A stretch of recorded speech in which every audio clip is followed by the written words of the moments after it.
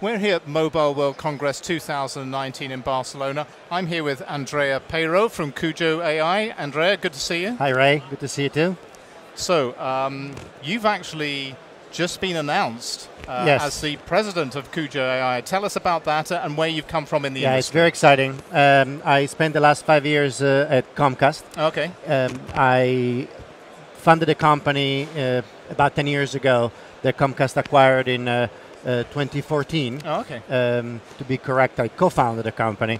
And since 2014, I spent most of my time running the high-speed data product portfolio at Comcast, including developing the X5 platform. Oh, okay. That is today the core of the high-speed data offering. Right. And the last year, I built the advanced product group, among which we developed a solution for in-home security from a data protection point of view. Right. That led me to where I am today. Well, that makes a lot of sense of why you are where you are now. Yes. At CUJO AI. So in terms of what you've been seeing in the market then in these past few years and now what you're seeing at CUJO AI, what's happening out there in the market? What's happening in terms of services and for consumers that's making what CUJO AI does so relevant to people out there today?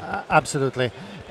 Consumers, businesses out there are growing concerned every day more about the integrity and protection of their information, right? Be personal information, be business information, but information in general is becoming almost a currency in the black markets. And protecting your home network, protecting your business network is the starting point of making sure that your information is not taken over by the people that you don't want to have. Yeah. And what we're seeing is that this growing awareness is corresponding in the operators market with the growing concern of not having a solution for customers that addresses these needs, right? Yeah, yeah.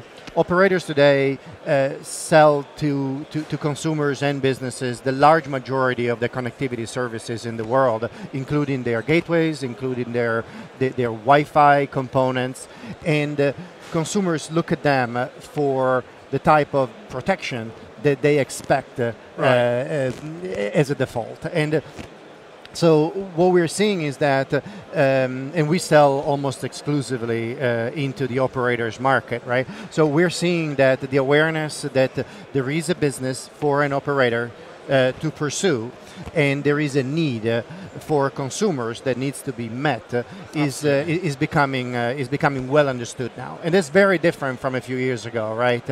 Absolutely. You know, the business awareness case is much greater now. Absolutely, isn't it? Yeah. the business case on we need to have security, we need to have privacy, we need to have protection doesn't need to be made anymore among operators because it's there. Okay. So obviously, I mean, security is such a big deal now, and like you said, across sort of all market segments and in all verticals. So there's a lot of companies as well trying to solve a lot of the security challenges and issues. So what makes CUJO AI different from the other companies out there in the market? Absolutely. The core of our technology is built on machine learning, right? Okay. It's a form of artificial intelligence that allows us to be very forward-thinking and forward-looking in our development because we are addressing some of the core limitations of existing technologies or legacy technologies. The primary being that legacy technology relies on deep packet inspection to understand what is contained inside the transmissions.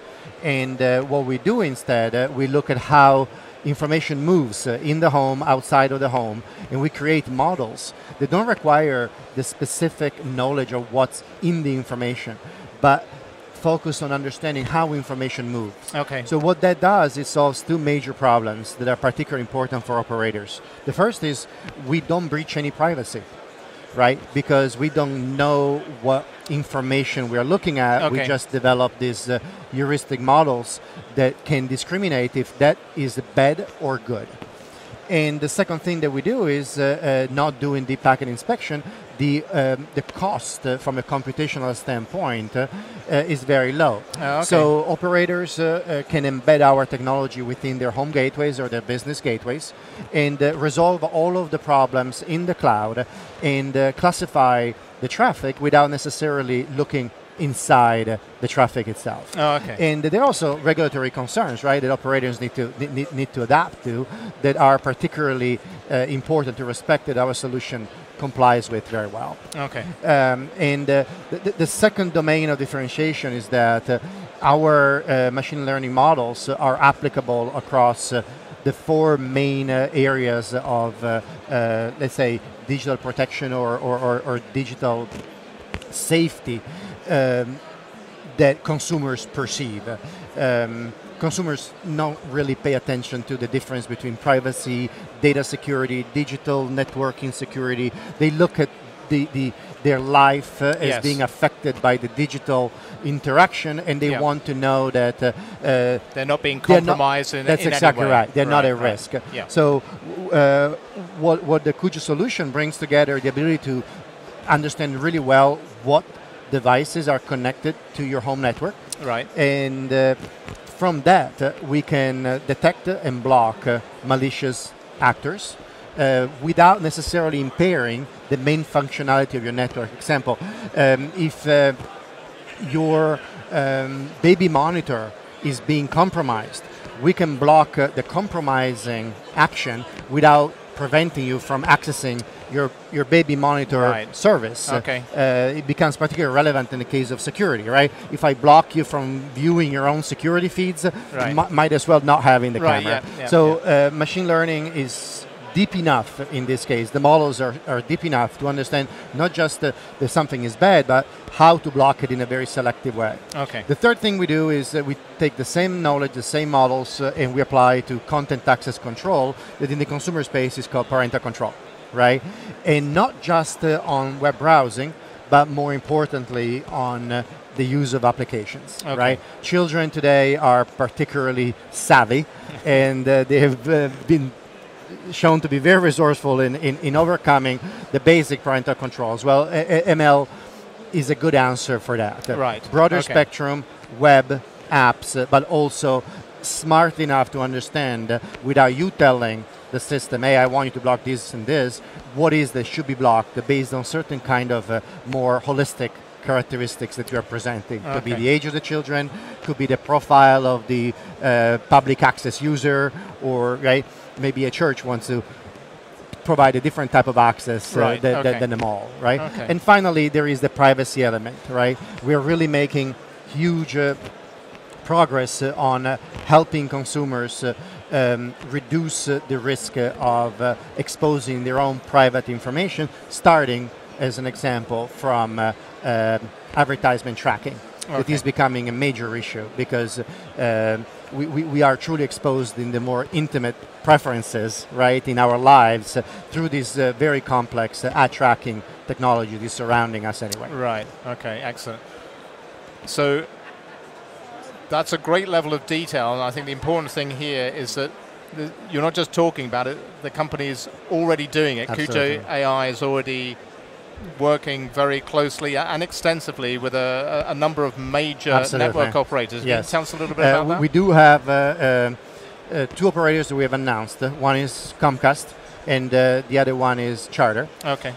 But we do have a large number of operators that we are close to going to market with. Okay. And the ability to work very simply and very effectively in short periods with operators to enable them to bring our solution to market in a very customized, very white label, let's say, environment is allowing us to make a very rapid progress. And as you know, in machine learning, the larger the pool of data, the more accurate the results, and becomes a vicious circle, right? So we believe very strongly that our very sizable already install base is giving us a very powerful edge over the future of our industry. Well, those are great references to have, and I'm sure that's going to play very well into the coming year. So, Andrea, thanks very much for sharing the story with us. Your help. Thank you.